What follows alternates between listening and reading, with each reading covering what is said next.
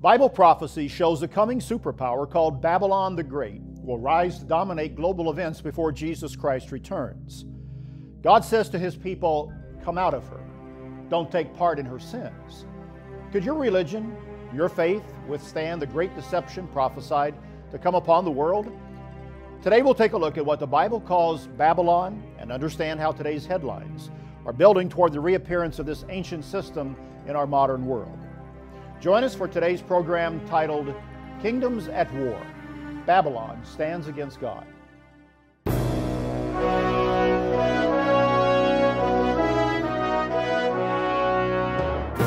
Join our host, Darris McNeely, on Beyond Today.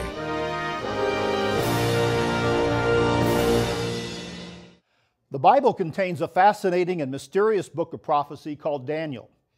In this book, we see an outline of history that carries down to our time, today's world. Through the story of the prophet Daniel, we also see how one person could keep faith toward God in the middle of an ungodly culture and society called Babylon. Our world today resembles this ancient culture of Babylon more than we realize. By looking at the story of Daniel, we can understand how we can maintain faith in God in the midst of a modern Babylon. We're going through a series of Beyond Today programs called Kingdoms at War. We're looking at this story of Daniel and drawing parallels from its history and prophecy to understand our modern world, the political events within, and how we can understand God's hand in time and history, and even His hand in our personal lives. Today, more than ever, we need the lessons of Daniel's experience to understand today's world and to live by God's teaching and His Word. Daniel's story begins with the fall of Jerusalem and his deportation to Babylon. Babylon was the capital of the world's most powerful nation. Along with the best minds and talents in Jerusalem, Daniel found himself thrust by God's will and his own faith into a key position at the court of Nebuchadnezzar II, one of the most intriguing figures in history. God had given Daniel insight into visions and dreams. He wisely used his gifts to glorify God while not giving in to the temptations of Babylonian culture. Let's understand what the Bible tells us about this ancient city and the empire called Babylon. Let's start at the beginning of the story in Genesis. It begins with a man called Nimrod. Nimrod is mentioned in Genesis 10. The Bible tells us only a small amount, only a few verses of information about this man. Now here's a tip. When the Bible speaks of a person this way, we're being told more than meets the eye. Here's what the Bible says. Cush begot Nimrod. He began to be a mighty one on the earth. He was a mighty hunter before the Lord. Therefore it is said, like Nimrod the mighty hunter before the Lord. And the beginning of his kingdom was Babel. We are told he also built another great city of the ancient world called Nineveh. Nimrod's kingdom was Babel. He was a mighty hunter before the Lord. He was a man who rose above his peers and contemporaries and became, as it says, a mighty hunter before God. Now, this tells us about the type of ruler Nimrod was. He was a tyrant. He was a hunter, the opposite of what God's vision of a king should be. God's ideal of a leader is that of a shepherd, not a hunter. A shepherd guides and shields those in his care. A shepherd is a kind, caring, and attentive leader who lovingly looks over a flock to preserve and to keep them, not hunt them and kill them and exploit them. Nimrod gives birth to a system that acts as a predator of people. Some claim that Nimrod was the world's first dictator who built a system to defy the will of God. Now, the Bible should be carefully read word for word to gain the understanding that God has given in any case. In this, with Nimrod, he's described as a dictator, a despot, who exploits people and uses them for his ends, his means, without regard to their well-being. Babylon, or Babel, is both a city and a system that the Bible shows endures throughout human experience. It enslaves the bodies and the souls of men into a complex mesh of economics, politics, and religion. Nimrod hunted men and he chained them to his wicked and greedy ambitions. In Nimrod, we see the roots of what Babylon becomes. Babylon will rise again in the end time to dominate the world in one final attempt to build a city or a system that reaches to the heavens in defiance of the purpose of the God of creation. Genesis tells us another story about the city that was founded by Nimrod. It involves the famous Tower of Babel. Let's read it. Now the whole earth had one language and one speech, and it came to pass, as they journeyed from the east, that they found a plain in the land of Shinar, and they dwelt there. Then they said to one another, Come, let us make bricks and bake them thoroughly. They had brick for stone, and they had asphalt for mortar, and they said, Come, let us build ourselves a city and a tower whose top is in the heavens. Let us make a name for ourselves, lest we be scattered abroad over the face of the whole earth. But the Lord came down to see the city and the tower which the sons of men had built. And the Lord said, Indeed, the people are one, and they all have one language, and this is what they begin to do. Now nothing that they propose to do will be withheld from them. Come, let us go down and there confuse their language, that they may not understand one another's speech. So the Lord scattered them abroad from there over the face of all the earth, and they ceased building the city. Therefore its name is called Babel, because there the Lord confused the language of all the earth, and from there the Lord scattered them abroad over the face of all the earth. Here we see the gathering of people together. One language, one speech. A civilization begins to develop in brick and stone. They say, let us build a city and a tower whose top reaches to heavens. That is a symbol of a human desire to exalt itself through culture above God. The Tower of Babel represents a cultural unity where people work and create together. A tower that reached to the heavens shows their effort to defy the plan and purpose of God. Here again, the Bible's very brief, but the words contain much information. God could not allow this act of defiance. He confounds the language. He scatters the people. There's a level of pride, a tower whose top reaches to heaven. On the flat plains of Mesopotamia, it would easily dominate the entire structure, the entire scene. Those people wanted to be noticed and to be a beacon for others. What did God see in the hearts of these people creating this tower?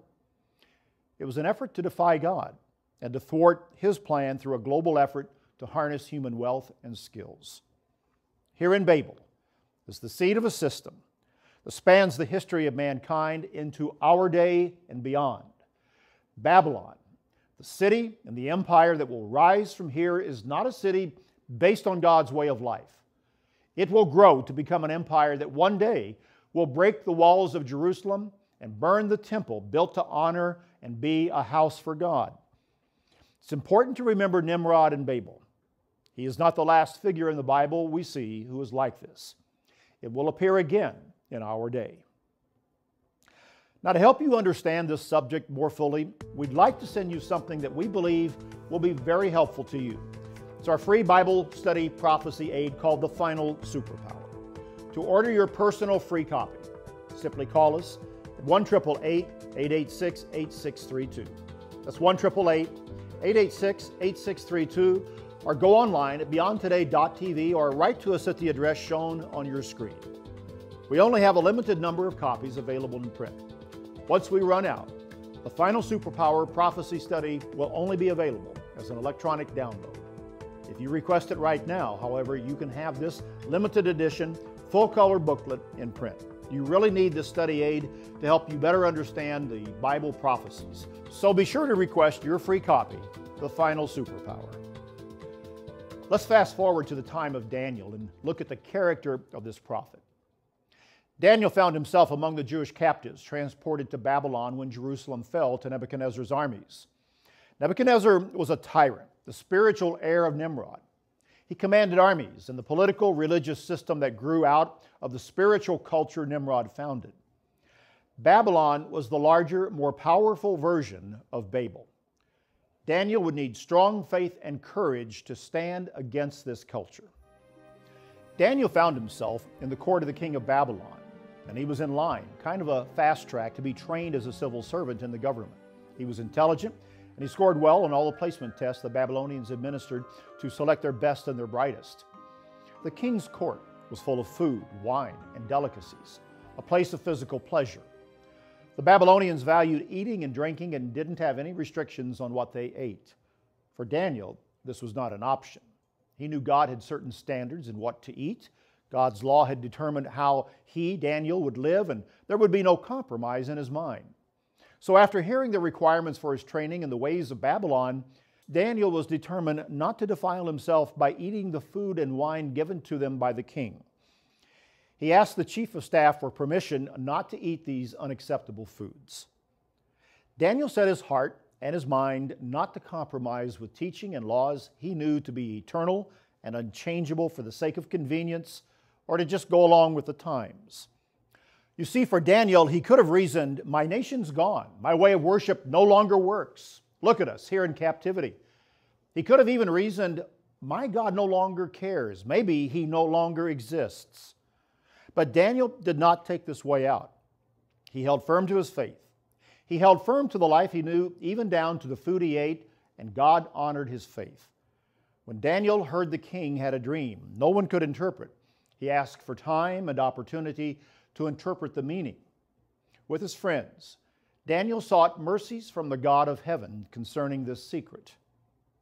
This is quite a contrast in attitude to something like we saw back with that of Nimrod, the mighty hunter who stood before God and defied God's sovereignty. Notice what Daniel says. Blessed be the name of God forever and ever, for wisdom and might are his. He changes the times and the seasons. He removes kings and raises kings. He gives wisdom to the wise and knowledge to those who have understanding. He reveals deep and secret things. He knows what is in the darkness, and light dwells with him.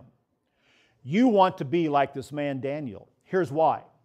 Daniel was a righteous man who was caught up in a period of great world upheaval. Instead of being overcome by the rapid changes happening in his life, he leaned into the wind and doubled down on his faith and belief in the great God. Instead of giving in to the lights and the glamour of Babylon, he remembered the grace and the humility of Jerusalem, the city God chose. He chose to stand firm in the faith of his fathers and obey God rather than man. Beyond that, he wanted to understand what this great empire and city called Babylon meant to the world. To use a term Christ uses, Daniel wanted to discern or to understand his time.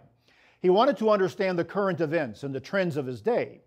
He went to God in prayer, asking for wisdom and insight into these events, and God gave Daniel that understanding. God can give you that same understanding. Our world today is filled with large events that are reshaping the world we once knew.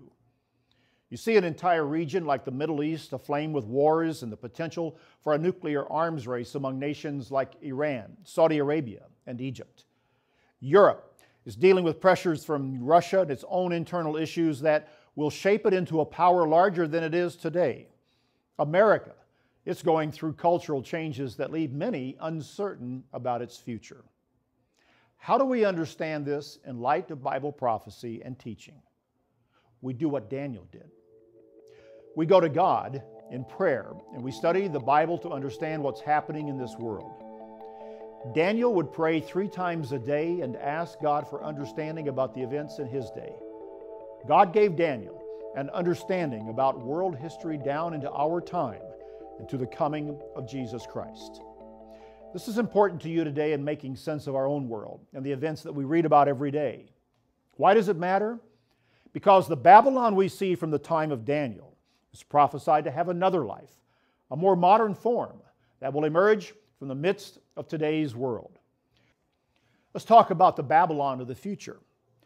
Babylon was an ancient city whose roots go back to the Tower of Babel and a man called Nimrod in the early chapters of Genesis. It was also a large empire that ruled vast sections of what is today the Middle East. God gave to Daniel the understanding and interpretation of a dream by King Nebuchadnezzar. The gold head of the image in that dream was Babylon. The head directs the body and all its parts that flowed from it. Babylon is an age-long system continuing to impact today's world. The Interpreter's Dictionary of the Bible says this about Babylon: an age-long reality, the product of one mind, the antithesis of the virgin bride of Christ and the kingdom of God. Babylon gives its name to a system that stretches into the time of the end. It is a system that seeks to connect the world together for larger spiritual purposes than we realize. Kingdoms are at war today. flowing out of the story of Babylon we see in the book of Daniel. We can pick up the story in the book of Revelation, chapter 17, where we see a set of events that lie ahead of us in history and form the concluding chapter of this great story of Babylon the Great. In Revelation 17, we see a time in the future where the world is at a critical moment of greed, war, and human incompetence. The global systems of commerce and government are on the verge of catastrophe. Currency and economic structures could collapse if something is not done. Existing governments, through treaties and summits of world leaders, appear helpless to stabilize the fragile global system. At the moment when armies are poised to gather and people can do nothing but blaspheme God, we see that something emerges that holds the promise to preserve and to protect the global world order. An angel summons John to see a woman riding a beast. A woman here symbolizes a church, a religious system that has influence over political governments throughout history. The beast here is a political system. What are we seeing? Briefly, we're looking at a biblical description of a combination of church and state that existed from ancient times. This multi-headed beast, ridden by this woman, represents the historic relationship between a religious and political system anchored in Rome, but extended by successive governments in Europe through the centuries to today. Here John is seeing this system in its final appearance, and it's more than a regional power, it's a global power that will astound the world. This is a sobering scene. It opens many deep, soul-searching questions for a modern mind to consider. It might seem like this scene is impossible to see as we look at the way our present world is structured. In Europe, religion is not the great power depicted here. Yet religion is not dead in Europe, and certainly not in other parts of the world, such as the Middle East, with the rise of militant Islam and its impact around the world. The current political disarray among the world's leading nations, like Europe, America, Russia, China, and the Middle East, raises legitimate questions about how religion and politics could come together to form a global power like this described in Revelation. Daniel's example of faith in Babylon of old is a lesson for us as we face the coming Babylon the Great, which too will stand against God. Look to God for understanding like Daniel did. We want to help you do that. We want you to order our free Bible study aid called The Final Superpower. This valuable, free, full-color, 30-page booklet will help you understand history and what God promises for the future. But keep in mind, we're only offering this special Bible Prophecy Study Aid in print for a limited time. If you'd like a free printed copy, send right now to your mailbox. Be sure and call us toll-free, 1-888-886-8632 today while printed copies are still available. When you order your copy of The Final Superpower, we'll also send you a free subscription to our bi-monthly magazine. 6 times a year, you will receive important articles to help you understand not only Bible prophecy, but many other aspects of biblical teachings. It will help you use Scripture as a guide to grasp the meaning of prophecy and the challenging issues you face today.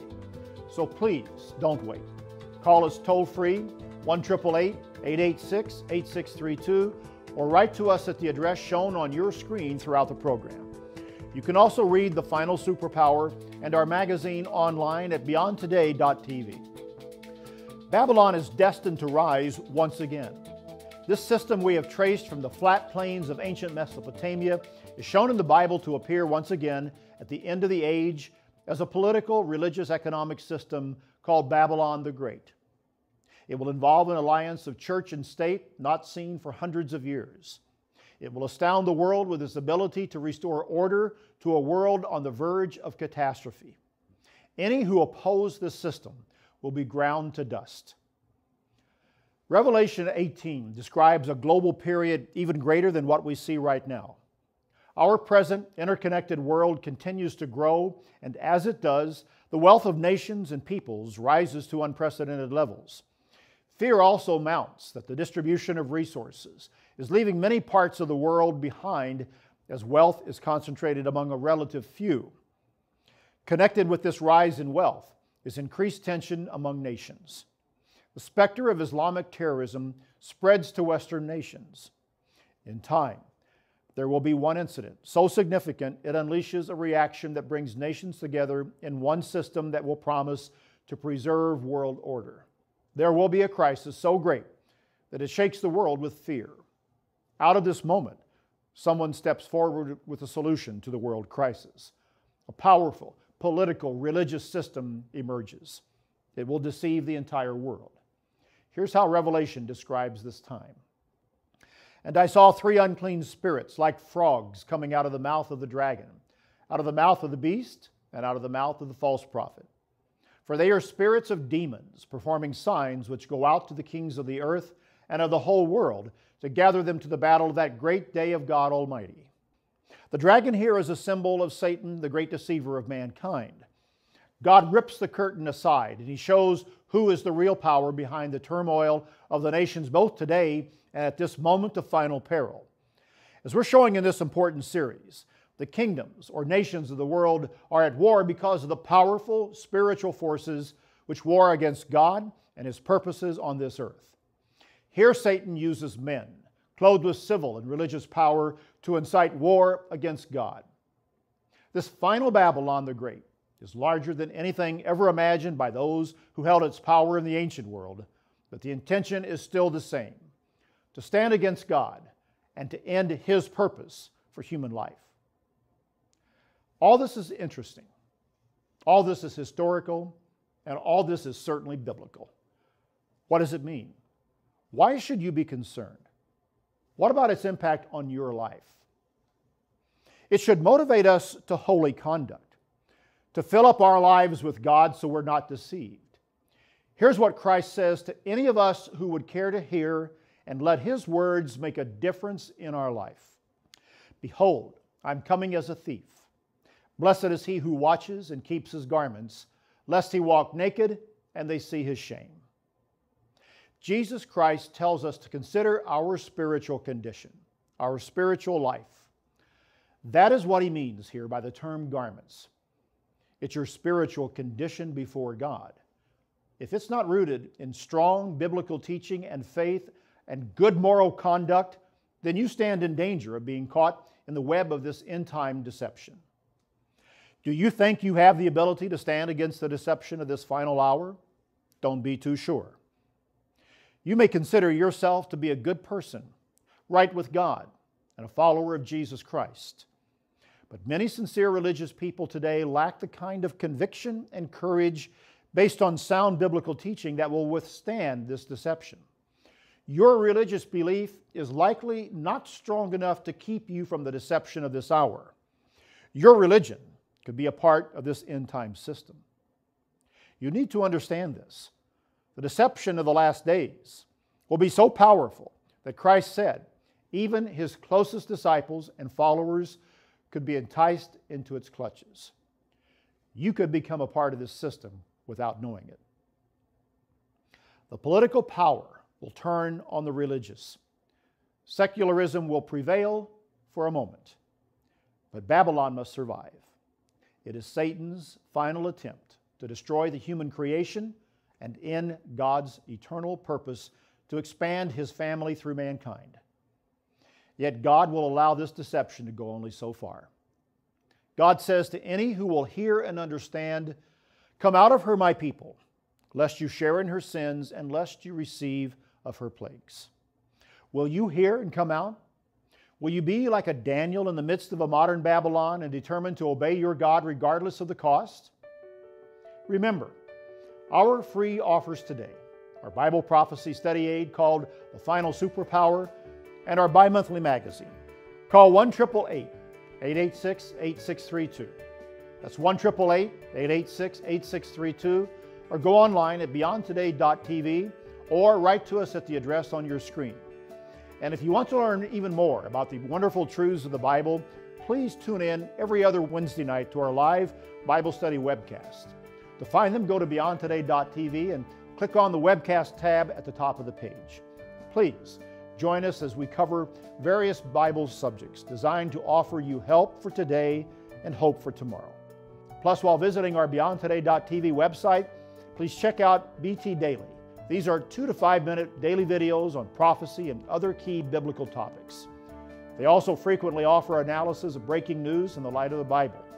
When you join us throughout the week for BT Daily, you will discover much more about God's great plan for you and all humanity. You can also watch Beyond Today and BT Daily anytime on YouTube, our Roku channel, and other streaming-enabled devices. Besides this, the United Church of God has Sabbath-keeping congregations meeting each Saturday across the United States and around the world. Go to BeyondToday.tv. Click on the Find the Church Congregation link to find one near you. Then call one of our knowledgeable and caring pastors to share your story with us. We would be happy to hear from you. We have more than 200 congregations in cities across the United States, plus dozens more throughout Canada and in all major cities in Australia, not to mention many other countries around the globe. Babylon the Great, as described in Revelation, is an attractive culture. Babylon the Great is developing today before our eyes, and we're living in the midst of that emerging system.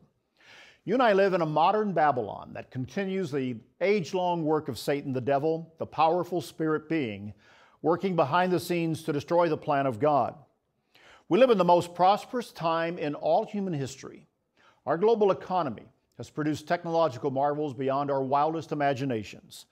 But don't let yourself be lulled into accepting the moral, cultural, and spiritual values of this coming Babylon described in Revelation. Today we're being conditioned toward tolerance and acceptance of lifestyles and morality that directly contradict biblical teaching. Don't compromise with what God commands of us. Like Daniel, who resisted the temptations of Nebuchadnezzar's Babylon, we must remain faithful to God. God says to His people, "Come out of her, my people, lest you share in her sins, and lest you receive of her plagues." Will you make the choice to come out of Babylon and live a godly life in today's world? You may have been watching the Beyond Today program for many weeks now. What are you doing with the understanding that you have? Are you looking for a church that follows the core of biblical teaching? Isn't it time to be sure that what you believe in practice is based on the Word of God? Make the commitment to worship God according to biblical truth rather than human tradition. Take time to study the Bible and get to know the true God. Honor Him the way He wants to be honored, not through the traditions created by men. Right now, go to your phone or your computer, call us or go online and find the number of the nearest United Church of God minister. Call us with the questions that you might have. We're here to help you take the next step you need to obey God and to become His disciple. We look forward to hearing from you soon. That's our program today. Thanks for watching, and remember to join us in praying, "Thy kingdom come." For Beyond Today, I'm Darris McNeely.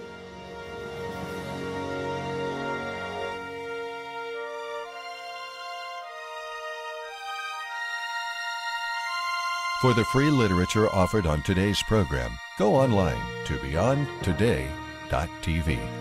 Please join us again next week on Beyond Today.